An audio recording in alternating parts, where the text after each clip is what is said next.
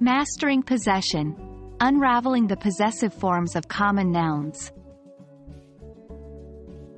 Hello, English learners. Today, we'll dive deep into one of the grammar fundamentals, possessive forms of common nouns. By the end of this video, you'll not only understand what these forms are but also how to create them with ease. Let's start our journey.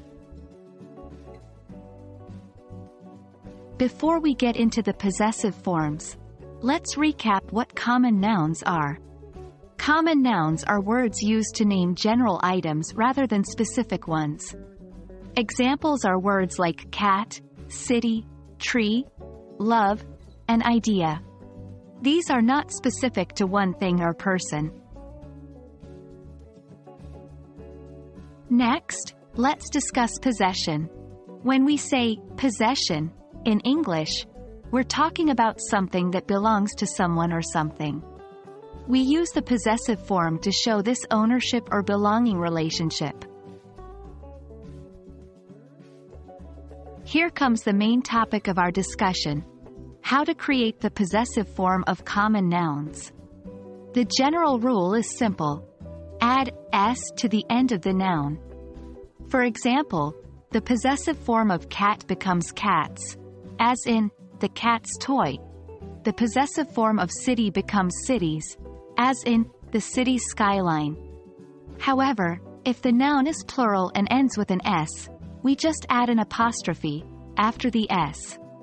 For example, the possessive form of dogs is dogs, as in, the dog's owner. Now, there's a special case to consider: irregular plural nouns. These are nouns that don't end in s when they are in plural form, like children, men, and women. For these nouns, even in their plural form, we add s to show possession. For instance, the children's toys, the men's hats, and the women's rights. And that's it for our discussion on the possessive forms of common nouns. Remember, English is a flexible language, and practice makes perfect.